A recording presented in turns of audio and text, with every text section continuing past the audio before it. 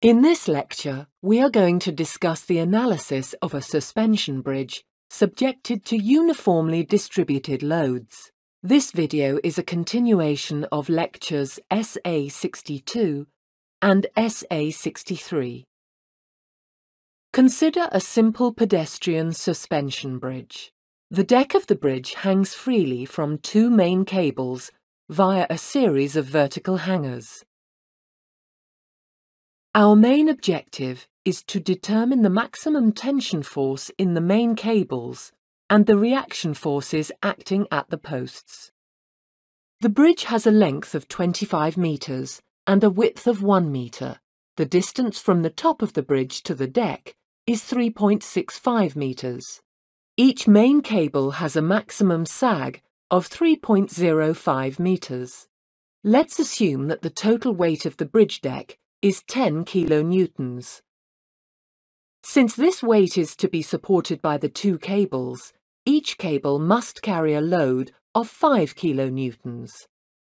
Given that the bridge is 25 metres in length, the uniformly distributed load acting on each cable equals 200 newtons per metre. With this in mind, we want to analyse this cable system under a uniformly distributed load of 200 newtons per metre. We can assume that the posts at the end of each main cable act as pin connections. Although the bridge could be subjected to one or more concentrated loads, we start our analysis assuming no such load is present.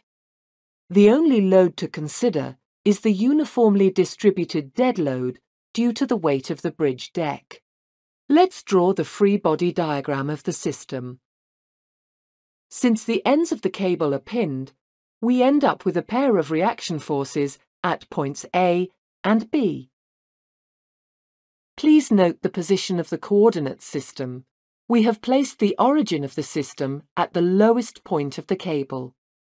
If we cut the cable at its centre like this, the free body diagram of the right segment of the system becomes T0 is the tension force in the cable at the cut point. We can determine T0 using a moment equilibrium equation.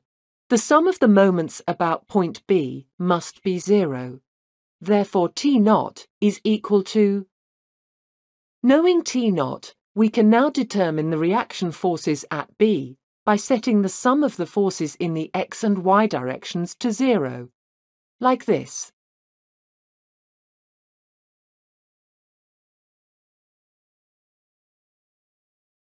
Given the support reactions at B, we can easily determine the reaction forces at A using the static equilibrium equations.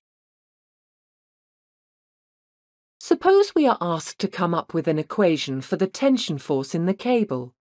Such an equation can be used to determine the location and magnitude of the maximum tension force that the cable must be able to carry. Let's start by writing a parabolic equation describing the shape of the cable.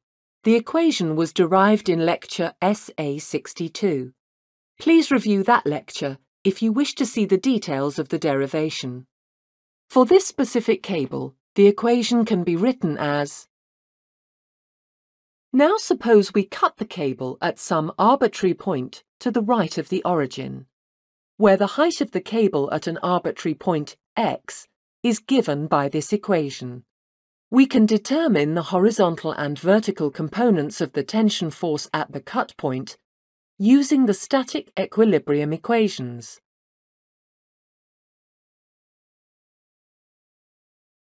Then, the tension force in the cable can be expressed mathematically using the Pythagorean theorem.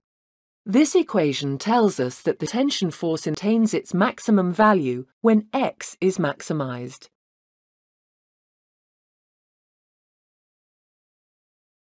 Given the geometry of the bridge, we know that x cannot exceed 12.5 metres.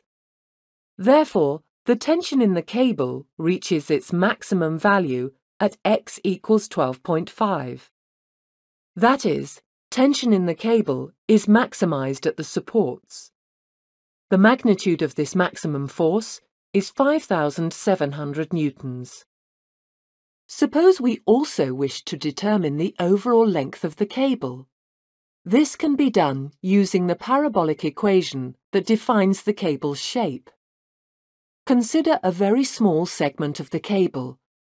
We denote the length of the segment as ds. Since this length is very small, we can assume it to be the hypotenuse of a right triangle with base 1 and height dy dx. That is, if we take the base of the triangle to be a unit length, the height of the triangle becomes the change in y with respect to x. Since we know the expression for y, we can easily determine dy dx by differentiating y with respect to x. Using the Pythagorean theorem, we can write ds in terms of dy dx like this. Or, if we integrate both sides of this equation, we get length s. This is half the length of the cable. If we multiply it by 2, we get the total length. Great, but how do we analyse the cable if the bridge is subjected to one or more concentrated loads?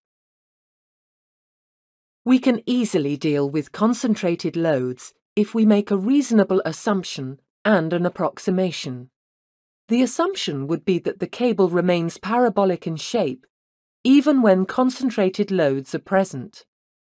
This is a reasonable assumption to make if one is interested in only an approximate solution to the problem.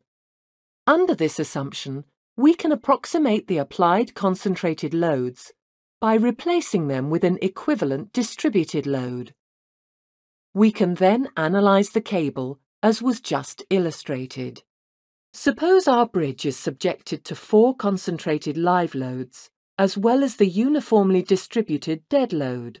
To determine the equivalent distributed live load, we first add up the individual concentrated loads.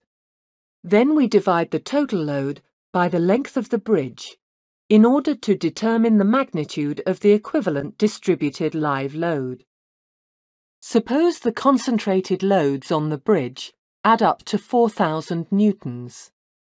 When we divide this load by the length of the bridge, we get a distributed load magnitude of 160 newtons per metre. Adding the distributed live load to the distributed dead load, we get a total distributed load of 360 newtons per metre.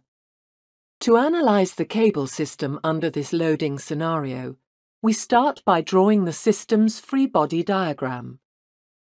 We can determine the support reactions at point B by cutting the cable at its midpoint. The tension force in the cable at the cut point can be calculated using the moment equilibrium equation written about point B. Then we sum the forces in the x and y directions in order to determine the horizontal and vertical reaction forces at B. Recall the equation for parabola for such a cable. For this specific loading scenario, the equation is: to express the tension force in terms of x, we cut a segment of the cable to the right of the origin. We then write the x and y components of the tension force at the cut point using the equilibrium equations. Therefore, the algebraic equation for tension in the cable can be written as: since the maximum tension force occurs at x equals 12.5, we can calculate T max like this. In summary, for the combined live and dead loads, we get these support reactions and this maximum tension force, which develops in the cable at the support points.